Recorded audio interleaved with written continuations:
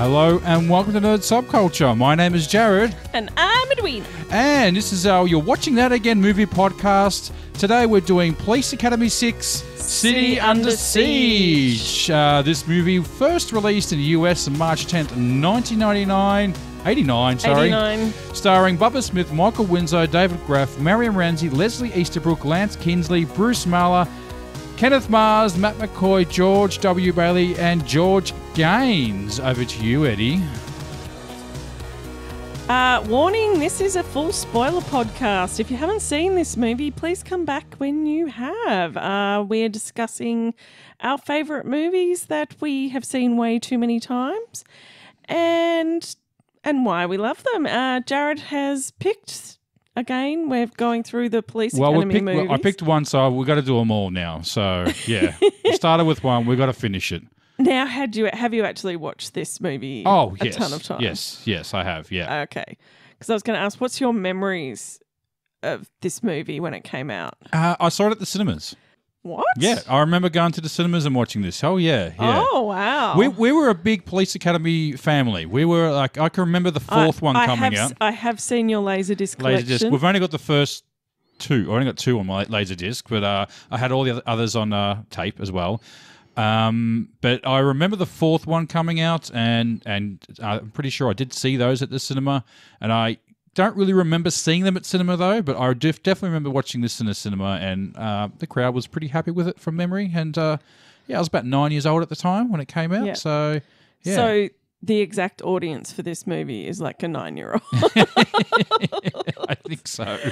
Yeah. So my memory of this movie was specifically going to the video store to get this movie. Right.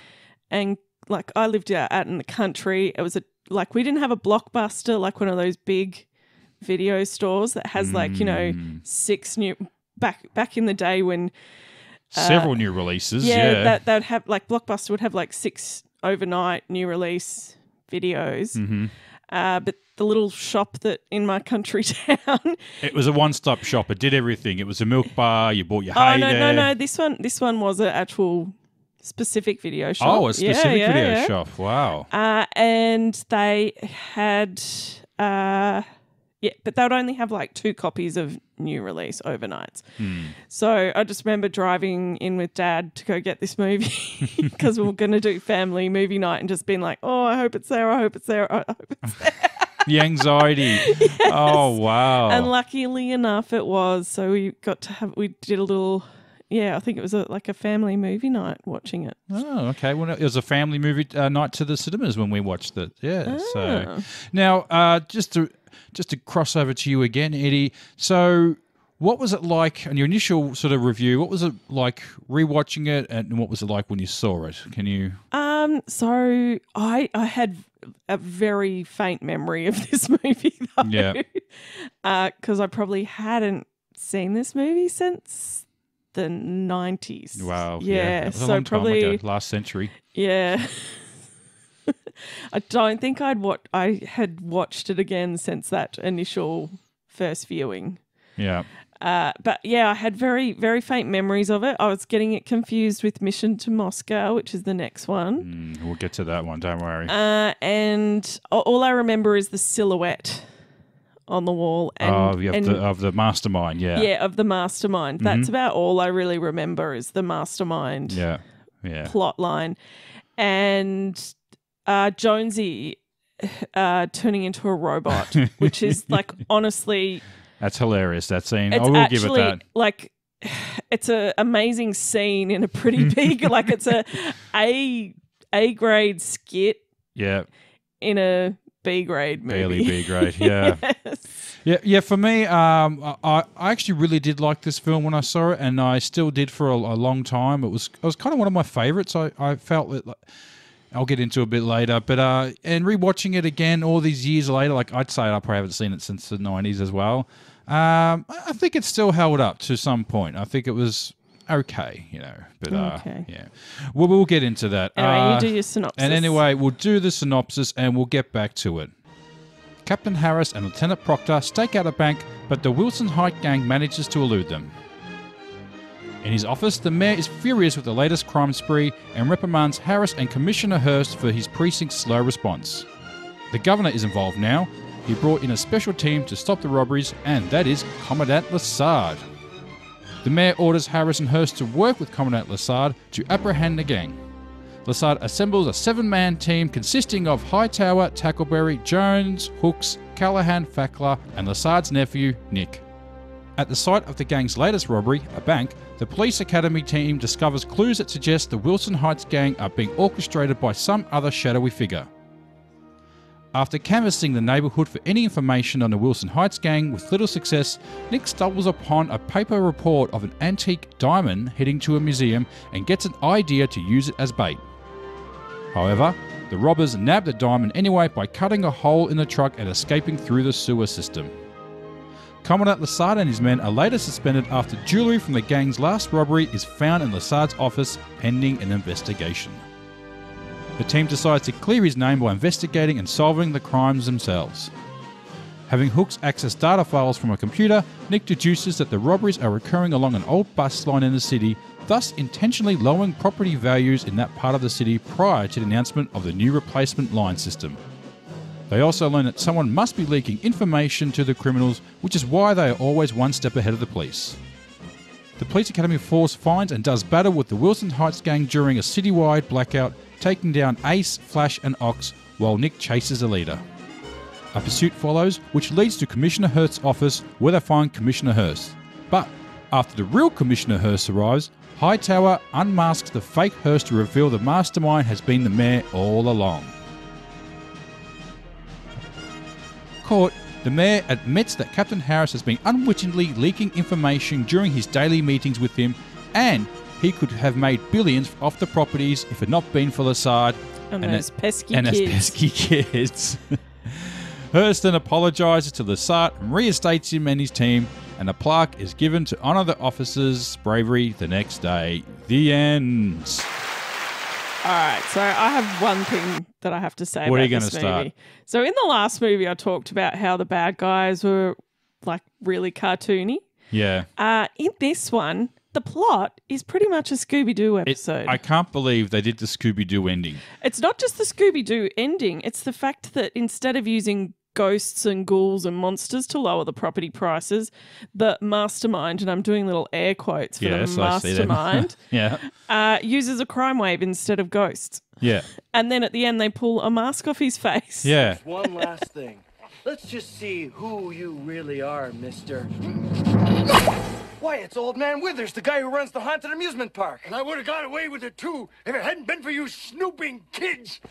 Good one, Shaggy. Was that even needed? I don't know why they did that in the end. That was... Because literally whoever wrote this movie decided that they were going to, like, they must have had like all these like sort of skit ideas in their head.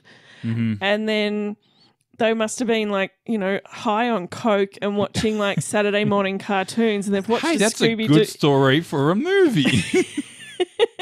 And they're like, awesome. I know. We'll do this plot and then we'll rehash all the character jokes, you know, like Tackleberry's a gun nut, you know, Callahan's a sexy strong woman. Mm-hmm. You've got Hooks. Hightower is strong, Hooks is quiet, and then she's loud. And Nick is... Jonesy does side sound effects. Yeah. And there's like the boring Mahoney replacement. Nick is Nick. Nick is just Nick. He's just the boring main guy. Yeah. They didn't give him a blonde generic love interest this time. Well, they flirted with something. I was watching some deleted scenes, and there is a scene where he's driving like a fancy car, and a woman pretends to be a valet driver.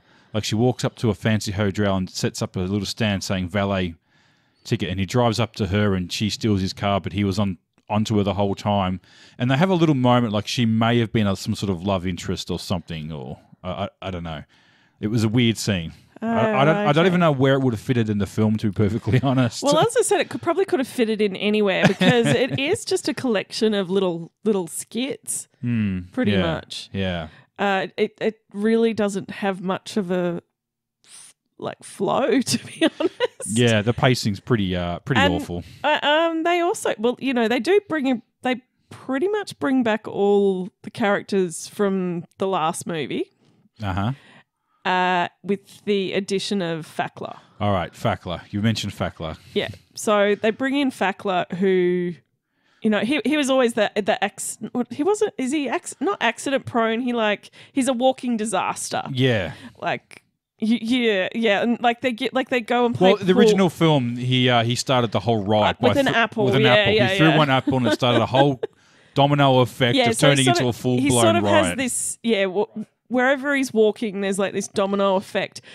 But I swear, in this movie, they hammered up. They just 1,000 turned times. that up to 11, and someone was smoking in the police offices there and put the cigar next to the fireworks thing. Yeah, like why there were fireworks there, I don't know. Yeah. But you know what? It was pretty funny. I did like it. I did enjoy that. It was when they go to play pool and it's like, oh, for fuck's sake, don't give him a pool cue. Do not give that man a pool cue. No, and then don't do that. Whatever you think is going to happen, it happens. Like he manages to knock out, 3 guys without actually... realising what was happening. Oh, everyone's just really sleepy at the moment. Yes, without having a clue about what's going on. Yeah, I did like that. Okay, you guys are tired. I'll shoot again. This is nice. But I will talk about what does work in this movie. Okay, so what works? And what I think is the most memorable part of this movie. It's Jonesy. Yeah. Like Michael Winslow. Yeah, I felt like they really did give him a little more free reign in this film. We even gave him his own little stand-up part as well. Yeah. Like that, but I'd seen him live a few years ago, and that pretty much was his act. A very, very close snippet of it. But he did do a Jimi Hendrix impersonation, which I think was absolutely hilarious, that Jimi Hendrix. I laughed my ass off as a kid when I saw that. It was really good. I loved it. Like, of course, they give him the kung fu thing to do as well. Like, he's been doing it, I think, the past... Since the second one, he was doing that. Ever since the second movie, they've done the kung fu thing where he puts the headband on. The bad lip syncing. Yeah. But in this one, they also add in the addition of him using the rubbish to make it look like he was actually a robot. And it is probably one of the funniest things. Yeah. That is probably the funniest moment, I'd say. Yeah. Who else? Oh, they bring back Mrs. Stanwyck from the fourth movie? Yeah, they brought back Billy Bird. So she played Mrs. Feldman. But this is really weird. So you see her in the museum scene. Yeah, so she's playing a different character. Well, yeah, he calls her Mrs. Was it Stanwyck? Stanwyck. Stanwyck, yeah. Now, she's credited as that. I'm like, oh, that's weird. So I rewatched the scene and Jonesy calls her Mrs. Stanwyck. Oh, okay. Yeah. Maybe Mrs. Feldman got remarried. Maybe she got remarried. But it seemed very odd to have the recurring character. She was in... Well, she was kind of a bit more kick-ass in the fourth movie, wasn't she? Yeah, she was, yeah. She was in this one, she seemed a bit more posh. Yeah, but it seemed like she knew Jonesy, though. I assumed it was, even you assumed it was the same character. But then when you realised when you read the name, oh, that's not the same name. For some reason, I have no idea. Yeah, she's credited as a different character, I think. Okay. Or maybe not. Maybe she remarried. You know, she's a bit of a kick-ass. She has needs. Met a nice fella in a retirement village and, remarried, I suppose. Yeah. That's a weird one, that, isn't it? I didn't understand that. So just to throw some confusion. Maybe there's some other deleted scene where they brought that up. So maybe.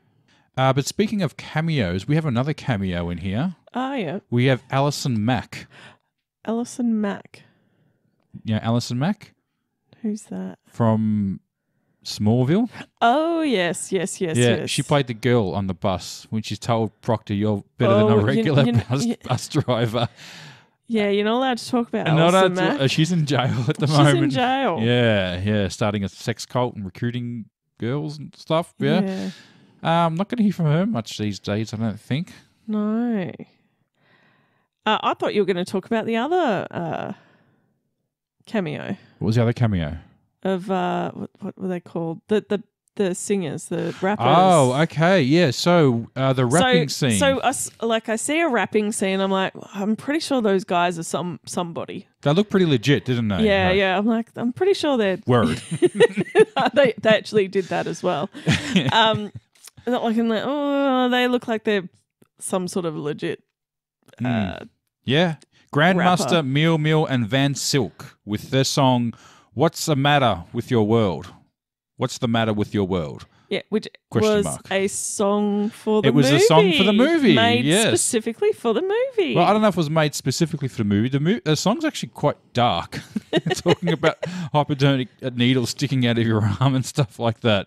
But it's sort of anti-violence sort of song, and. But while they're singing this, they're showing clips of the film with explosions going off and stuff like that. Yeah. It's a pretty ordinary video clip. It's I didn't even realize there was a song for this movie till looking this up. So and that was it. So that Grandmaster Meal Meal is still going, making albums and stuff, I think. The other guy, Van Silk, I couldn't find much about him. So, and that was just one of those one-off collabs. So, but I guess it's kind of a good partnership. It gives them a free plug, and it gives Police Academy some street cred.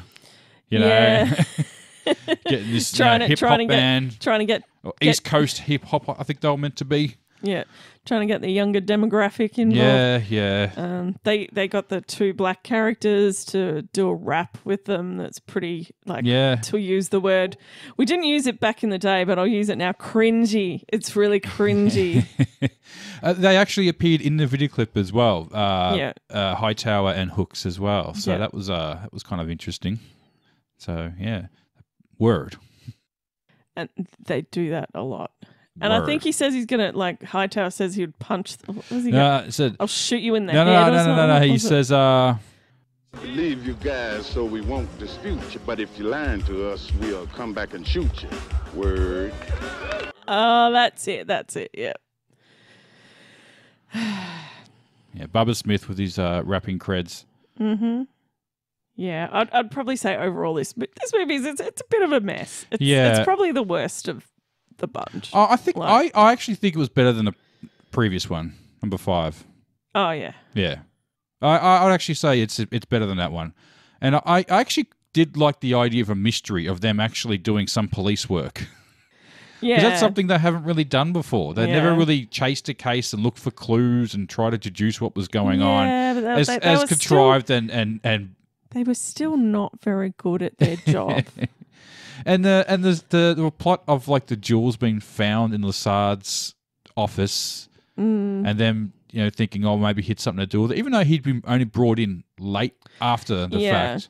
And I'm sure it'd be pretty easy to clear his alibis and all that. So, and it was kind of obvious that Harris was the mole because they still knew what was going on even after they took over. The bad guys still knew what was going on. Yeah.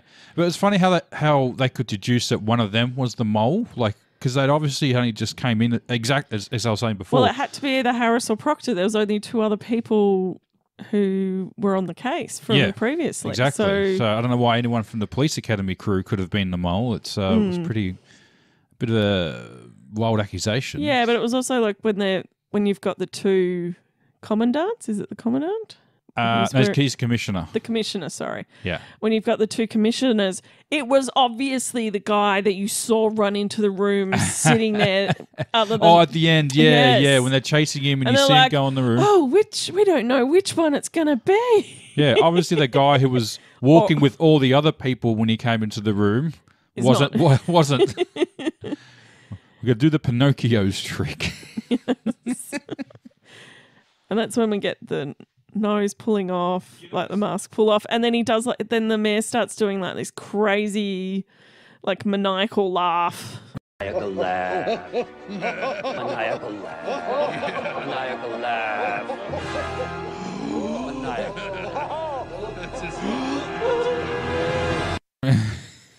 It's off the rails, wasn't it? Yeah. Yeah. Those real estate scams. But But talking about it being cartoony as well, I think Harris even does like the little, like when he falls in the hole that they cut out from underneath.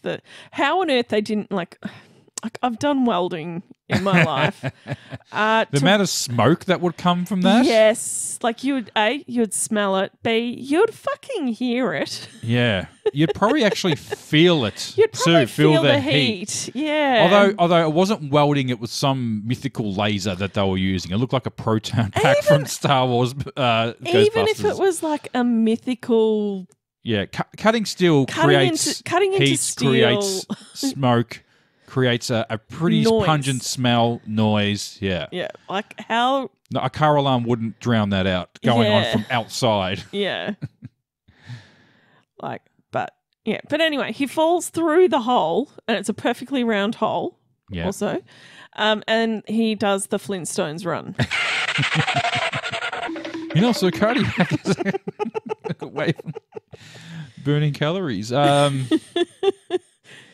Yeah, but also convenient. It was the sewer lid was directly underneath it. Yes. If they were like half a car length forward or back, I wouldn't have been able to do it. Yeah. Lots of conveniences. Yes, lots of conveniences in this one.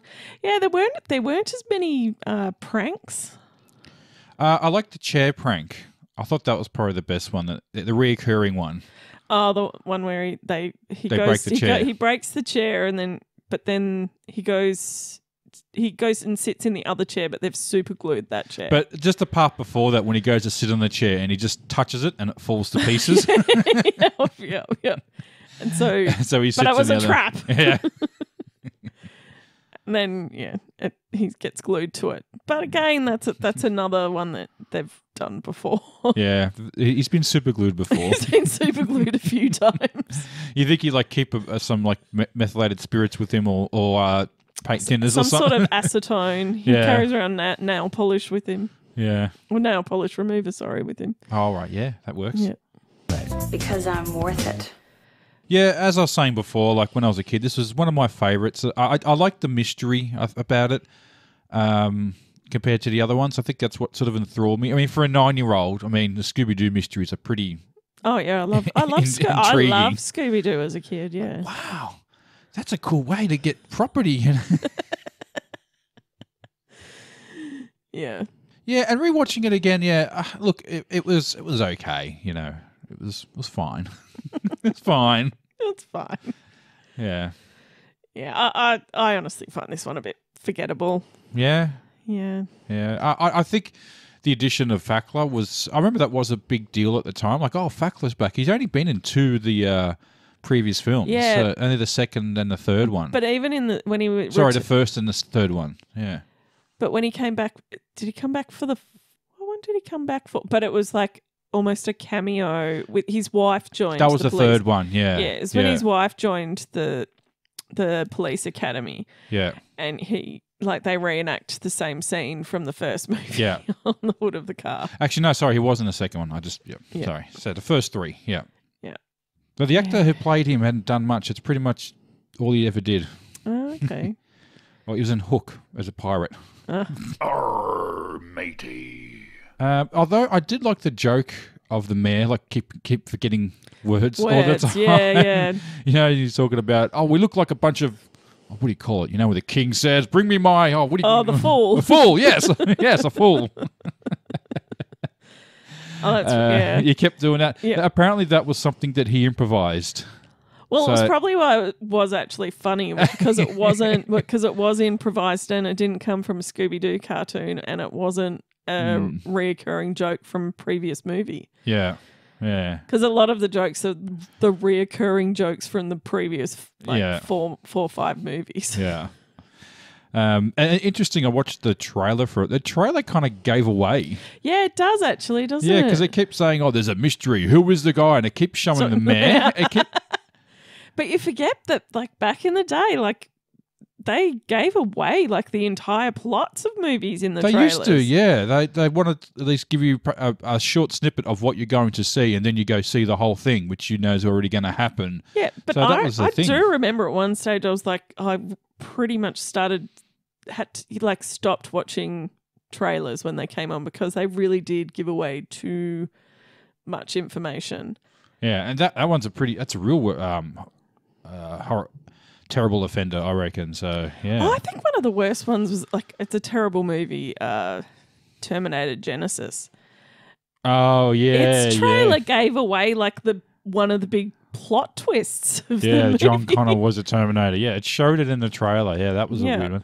I read there was another film with Edward Norton and Robert De Niro, and Edward Norton's character was pretending to be retarded or something, and they were trying to steal some jewel or something like that in a museum. Anyway, he ends up him and Robert De Niro working together, but then he ends up turning on him, and it shows a scene at the end where he turns on Robert De Niro. I can't remember what film it was. It's not a great film, I don't think. If I can't remember the title, probably wasn't that great. But yeah, I just remember that one. I'm like, oh God, really? All right. I want to talk about the showdown with the trio, the Heights game. Oh, yes. Now, I did kind of like that. I like that. So you had the three villains was Ace, which was the gunman, Flash, who was the acrobatic guy, and Ox, who was the big guy. Yeah, and he didn't talk. No, he did sort of talk. In the end, he did talk. Remember, he asked, "What the hell are you?" to Jones at the end. But that's what I thought. And again, that they're also very, very cartoony characters. Yeah, so you got the strong, the quick, I guess, and the brains, I guess, or something like that. So yeah, there's sort of one's strong, one's fast, one's smart. Yeah. So they basically have a showdown with their counterparts.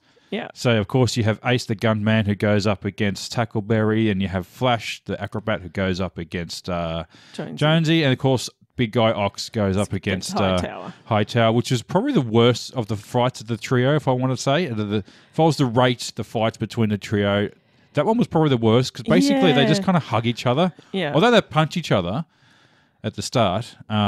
And then he just punches him again, and then he gets knocked down. For some reason, that one worked, and the other ones didn't. The gunman one wasn't too bad, but of course the Jonesy and Ace one was the best one with the robot scene at the end. He had one trick up his sleeve that the other guy couldn't overcome. Yeah, is that he can do the robot. Yeah. Yeah, he even did the funny part where he was glitching out and was repeating what he was saying. Yes. It was kind of really creepy. But I think there must have been, so it's 89, so it's sort of playing off of the Terminator movie as well. Yeah. Which was also quite popular. So yeah.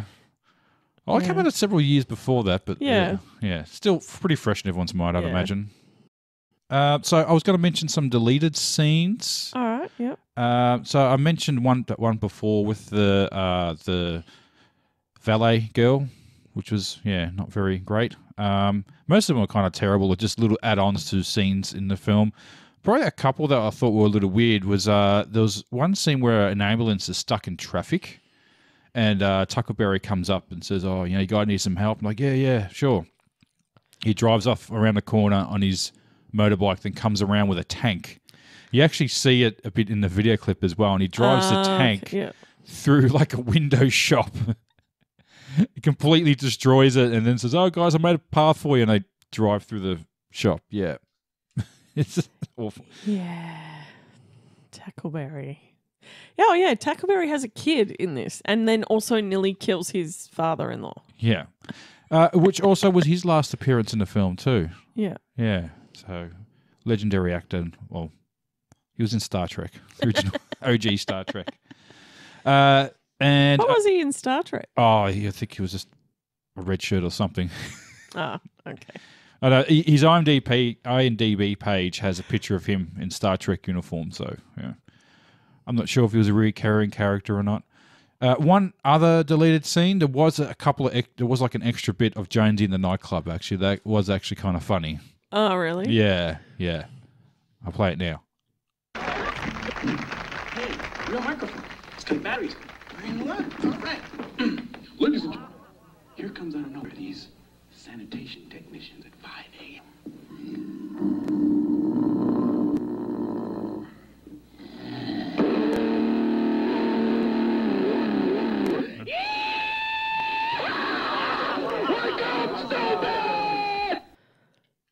There you go. All right. All right, Jarrod. So Yeah. do you think it's question time, or did you? Yeah, I don't have any rabbit holes. I think I've. Oh, actually, no. I wanted to talk about Leslie Easterbrook, her scenes. Oh yes. So the weird gym scene. Yes. So this is why they have female gyms. Yes. Like, so in every scene she has, well, pretty much nearly every scene she's in, the guys are so creepy to her. Yeah. So there's that one the opening scene when she's in the gym and the guy's like standing right in front of her and he's just staring at her. Yeah. Like in this gym, everyone is just staring at her the whole time. Yeah. Like, Eyes the whole just fixated. Like, God, you know. And I think I was like at least, like, gyms are full of mirrors. At least try to be a little bit sly about it. Like, I know, you're yeah. like all just gawking at her. Like he's meant to be spotting a guy and he's got his back to the guy he's spotting and he's staring at her. And she's doing the leg crunches thing, and so she's opening and closing her legs as well. But to have the guy doing the weights with his head blocking. Yes. that shot, so it's not as perverse. So that guy had a nice view of that. Yeah. And then and she's in a very tight leotard. Yeah. So, but yes, why we have all female gyms? But there's also when she's running, and there's like a pack of men running behind her. Yeah. Like, that's also a lot of times women get attacked while running. Oh God, that is so creepy. And there was even like that other scene at the end where almost went to a rape scene where she was like and she all on her own, but she kicks all their ass, which is fine. But it was a little uncomfortable, wasn't it? I mean, you knew it was going to be okay. You know, wasn't going to go too bad, but yeah. Well, you knew that she was going to kick their ass because that's what she normally does in every movie. She's a strong, sexy woman. Strong female character. Yes, yeah. Strong female character. Yes, but literally strong. Yeah. And is basically there to be objectified. Yes. I think there's a final scene at the end when the guy waves his hand when he's talking. He puts it near her breasts as well. Okay. Did you notice that? Yeah. No. Right at the end. Just the last little one. Just to throw him right at the end. And I think she even rolls her eyes. Yeah. She's got sunnies on, but you can tell. God, I'm so over this. But yeah, it was a nice send-off in the end, I think. So, yeah. Question time, Eddie. Do you want to get into it? Yep. All right.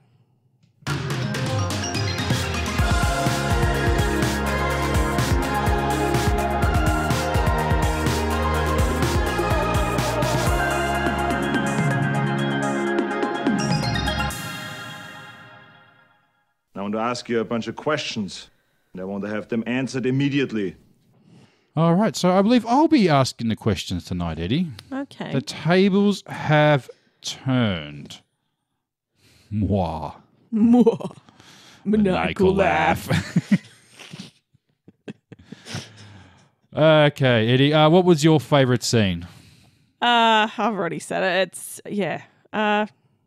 Jonesy doing his... Jimi Hendrix? No? Yeah. Him doing his stand-up routine. Yeah. Yeah. Jonesy, Jimmy, mine one too. Yeah. Yeah. Honourable mention the robot scene as well, I think. Yeah.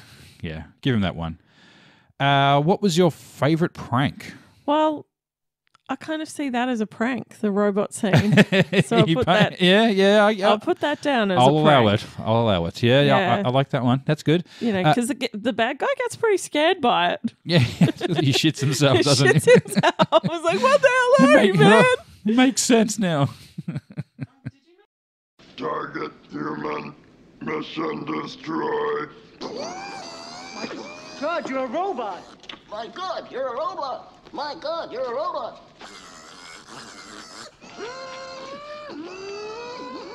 Please don't kill me. Please don't kill me. Please don't kill me.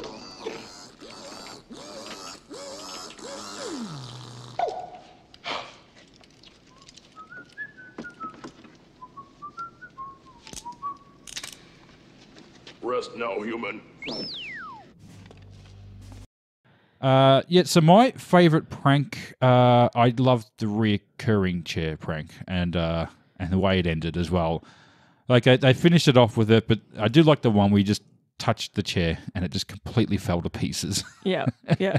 I Well, like that we have to part. talk about all the chair pranks. So it starts off with what's the first one? The first one where he just twists Hightower just twists the front leg of it when Harris isn't looking, and then he sits down and that one falls apart. And then later, the next scene is where they say, "I'll take a seat, Harris," and he looks at the chair. He gets his cane, he just touches it, and the chair just completely collapses. Yeah. So he says, "I'll take the other chair," and that's when he gets the chair glued to his ass. And then the final one is where he goes to take a seat, and he's like, "No, actually, no, Hightower, I'll take that seat. You take that one." Hightower's like, "Yeah, sure, no worries, mate." And as he sits down, the balloons that are attached to the stage that they're on, Commandant Lassard cuts one end off, and which lifts the chair up. You don't see who cuts it until you see him salute, and he's got the scissors in his hand. Until you see him trying to hide the scissors. Yeah. Yeah. I do like that. Yeah, bit. so it was kind of funny to see Lassard getting in on. Yeah, but anyway, the balloons take off Yeah. with him attached, and it ends with him flying over the city on a chair, with the balloons Yeah. taking him away. Yeah. So, next question. Which character was your favourite, Eddie? Jonesy again. Yeah. Yeah. As I said, there's not too many added characters in this one. No, there isn't, no. So Yeah. and no. he probably gets the best scenes. So Yeah. Yeah. yeah. All right. Next question, Eddie. Best stunt? This was a hard one. I couldn't really remember the stunts that were in it. Probably, does Hightower get like a whole heap of shit dumped on him? Yeah, he does, I guess. Yeah. I'll go with that. That one? Yeah, okay. I like the return of Bigfoot. What? What one was that? The monster truck car. Yeah. Yeah, Bigfoot. I remember Bigfoot when I was a kid. Yeah. Oh, that's right. The funny joke is like, does anyone know how to drive one of these? And Tackleberry's like, I took one of these on my honeymoon. Well, you saw it too. He drove off in it. It wasn't the same one though. Yeah. Yeah.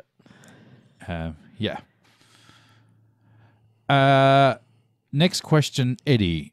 Who gets the wooden spoon? Harris. Harris gets the wooden spoon. I think Harris. I love. Do you know why? Because the episode starts, he is so happy that he has gotten away from the police academy and Lassard, and he's got his own precinct. Yeah. And then the mayor ruins it all for him. Yeah. Trying to ruin it all. Actually, that reminds me of one joke that I thought was pretty funny. The scene where they're hanging, they're doing the squeegeeing and they're doing the undercover part. Yeah. And he's trying to listen into the thing, and Proctor's like, yeah. But Proctor's like getting really, I like really. that. Every time he gets into something, he gets really into it. Now, I really like that about him. You know, when he steals a bus and they're trying to do the chase, he stops at the bus stop. He's like, "What are you doing?" I was like, "Oh, this is our route, sir. We got to pick up our customers." You know. Yeah. So whenever he goes undercover, he really, really goes undercover. Yeah. And during that scene, they're trying to record during the scene of when they're hanging on the building. They're trying to record that conversation. He's doing the window washing. Yeah, but then when they go back to the precinct and they're playing the recording, and you hear Harris screaming for dear life on the recording. Yeah.